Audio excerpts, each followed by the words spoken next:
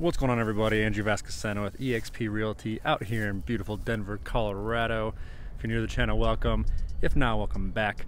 Today's video got another pros and cons for you. This time we are out in Highlands Ranch, Colorado in South Denver. So we're gonna do a little, like I said, pros and cons, talk about what you would like here, what you might not like here, and everything in between. If you haven't already, don't forget to like, subscribe, smash the notification bell. It really helps with the channel and I really appreciate it.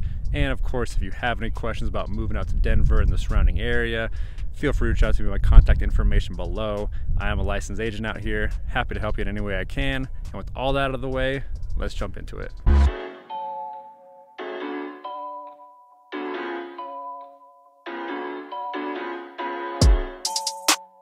Let's first talk about the geography and where exactly Highlands Ranch is. So it's located in the South Denver metro area. It's about 30 minutes or so depending on traffic from downtown Denver, and it encompasses this whole area right below 470, or south of 470 I should say, east of US 85 and west of I-25. Lone Tree is there as well, but most of that area right there is Highlands Ranch.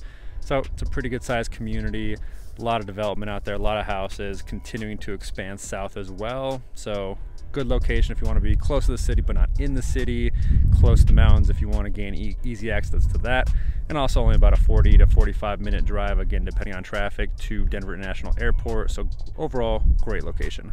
All right, and the first pro I want to talk about is the abundance of restaurants and shopping.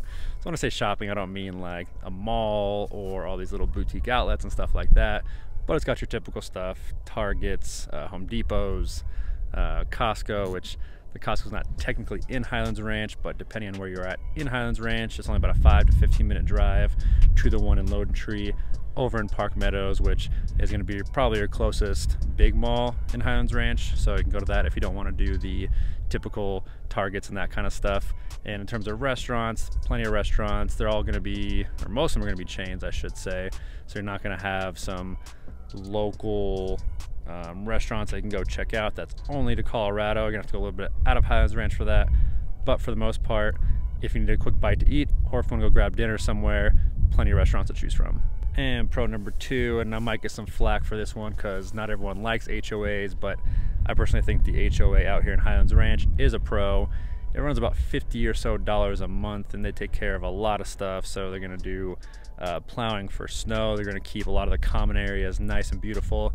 Unfortunately, it's winter right now, so there's not much to keep nice and beautiful because it's all dead or hibernating for now. I don't know if hibernating is the right word. It'll come back in spring. But again, $50 a month, that gets you all that. Plus they have 4 total rec centers. So north, east, south, and west. That's kind of how Highlands Ranch is broken down. North Ridge, East Ridge, South Ridge, and West Ridge. And that $50 a month HOA gives you full gym access to all those. Each one is a little bit different. One has a pool, one has a climbing wall. They all got your regular weight rooms and cardio rooms, and they have classes there every now and then if you want to do some classes instead of just working out yourself. Basketball courts, tennis courts, racquetball courts, all that included at all those rec centers. So if you want to be active, great place to be active. And if you don't want to be inside because it's a beautiful day like today, you can be out, walk all the trails they got out here, so plenty of trails as well. All kept up by the HOA. So again, $50 a month for that, in my personal opinion, isn't that bad.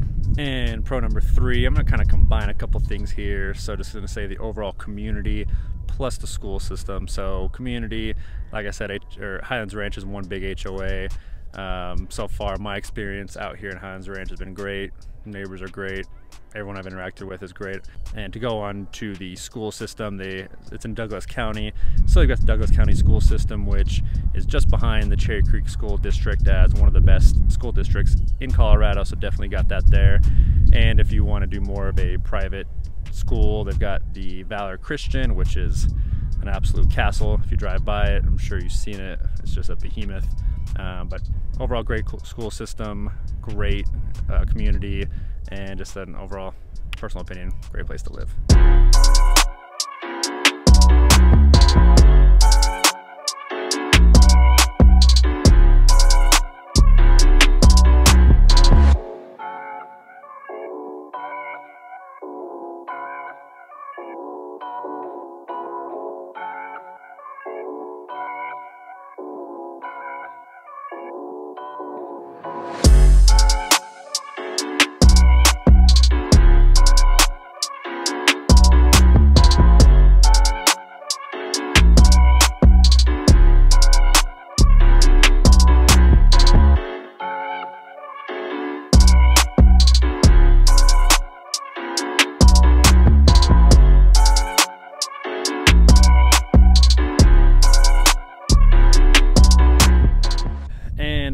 course, got to talk about the negatives. So I sound like a broken record. It's like con number one is going to be the housing prices. If you've seen any of these videos before, or if you've looked up housing prices in Colorado in general, you'll know it's expensive out here. Highlands Ranch is particularly expensive. So if you're looking for a single family house, average price for a single family house is going to be probably in about the 700s. It's hard to find anything that's below 600, and if you do find a single family house that's listed below 600,000, chances are in this current market we're in, it's getting bid up well over 600,000. So that's definitely tough. There are condos, there are townhouses that are a little more affordable, you know, the 400 range, maybe 500 range. But the downside to those is you've got not only the Highlands Ranch HOA that covers the entire community, but you've also got sub HOAs on each one of those. So you could be paying $50 a month for the main HOA, and then an extra $200 for a second HOA, and potentially another $100 for a third HOA, depending on the complex. So HOAs can get pricey, and those HOAs are going to be a lot more stringent than the overall HOA, just because they got their own little community they're trying to keep together in Highlands Ranch. But yeah, I mean, get ready to pay a lot if you're going to be moving out here, and if you want to buy, or if you want to rent. Rental prices still pretty pricey. For a single family, you're looking at somewhere in the 2000s for, you know, mid 2000s for an average size house, you know, a 3-bed 3-bath, 2,000 square feet. And if you want to go bigger, or you need bigger, like a 3,500 square foot 5-bed 4-bath, whatever it may be, gonna be in the more mid 3,000s, so 3,500 or so. So whether you buy or rent, it's gonna be expensive out here. And con number two, I'm gonna cheat a bit. So like I said before, there's plenty of shopping and restaurants. But I also alluded to in the restaurants segment of it was that the restaurants are pretty much mostly chains. You're not going to find a lot of just locally owned and operated, specific to Colorado restaurants, or specific to Denver restaurants, I should say. It's going to be a lot of the chains. So you've got all your fast food joints, you know, your Chick-fil-A's and your Canes, which are both delicious, I might add. And then you got some other sit-down places that are still your chains, you know, your Red Lobsters and Olive Gardens and that kind of stuff. So it's give and take, right? If you want to get something that's a little bit more local to Colorado and it's not a big chain, probably have to go to somewhere like Littleton that's just north of here, or Inglewood or Lone Tree, or those places. They'll have a little bit more in terms of local to Colorado and fewer chains. Of course, every place is going to have chains, but Highlands Ranch definitely has more than most. And the third and final con, I'm just going to go ahead and say probably the commute if you're going to be working in Denver. Again, it's going to take about 30 to 35 minutes without traffic. With traffic, could be extended a little bit depending on which part or which side of Highlands Ranch you're on. You're most likely going to take either I-25 up north or US 85, also called Santa Fe, up north. And during the mornings and after work, you know, after 5 or so, they always get pretty busy and pretty packed, so they're going to be sitting in some traffic. And then during snow days, it's even worse because, you know, everyone's driving cautiously, obviously, or not everyone, but most people are.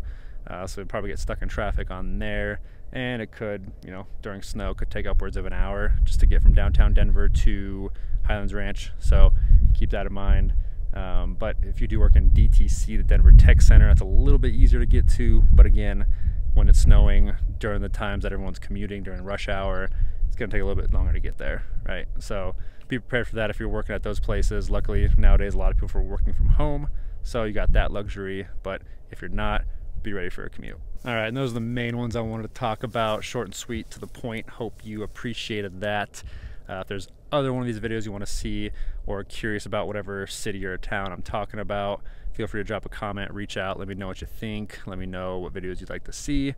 And of course, if you haven't already, don't forget to like, subscribe, smash that notification bell. Really appreciate it a lot. Helps me out, helps the channel out, all great stuff.